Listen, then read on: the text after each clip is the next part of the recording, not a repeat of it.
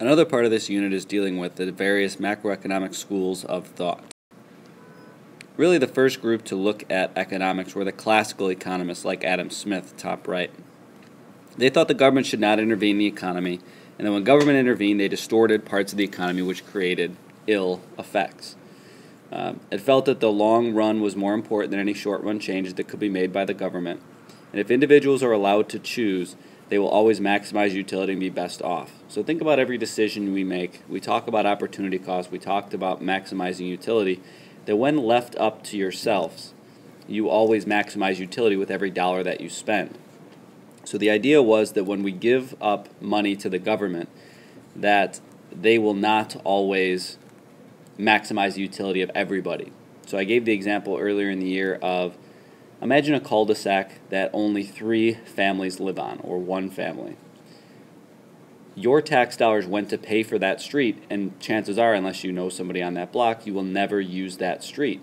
So when they spend $1 million of tax dollars to create that, then you are not better off, and you've wasted, or the government in this case, you might feel has wasted your money. So the key feature is no government involvement. If somebody wants to build that street, they're going to build it themselves. You shouldn't have to pay for things you're not going to use because that doesn't maximize your utility. And for a long time, that was the only economics policy until John Maynard Keynes and the demand-side policies came into the limelight during the Great Depression. Because classical economists just said, don't worry, we're going to be just fine, the long run will self-adjust.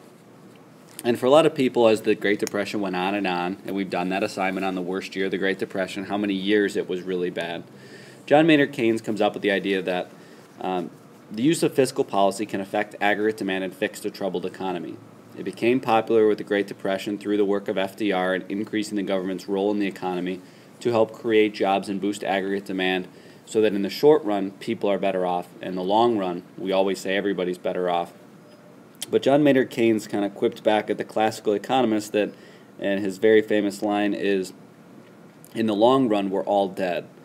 So his idea is that if we wait for the long run, it may never get here, and you're going to die, penniless and without any food and no job in the Great Depression. So people can't afford to wait for the long run.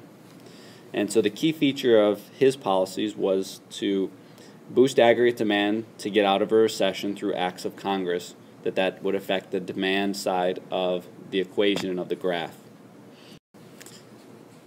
As time went on, towards the 1960s, 70s, and 80s, monetarists started to pop up, such as Milton Friedman.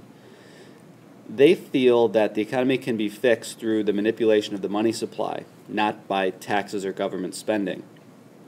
And so while it's going to kind of work the same way as fiscal policy, that Congress shouldn't act. It should be groups like the Federal Reserve Bank of America that controls the nation's money supply. And that through printing, we'll just leave it at that for now, more or less money, the circular flow is fixed and the economy is better off.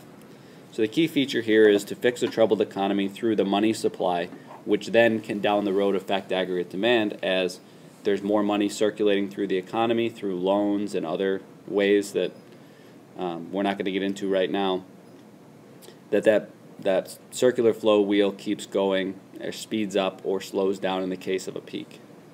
And then there's the supply side economists such as Laffer, top right, and they really kind of got their place in the sun under President Reagan and the use of his trickle-down economics.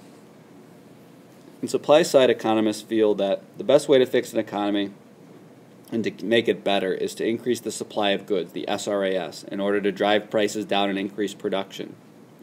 If you draw an aggregate supply, aggregate demand graph and increase short-run aggregate supply, what we notice is the price level goes down, which is better for us. You have $100 in your pocket, let's say, and now because price level remains low, instead of going up, such as aggregate demand, that your money now buys more stuff.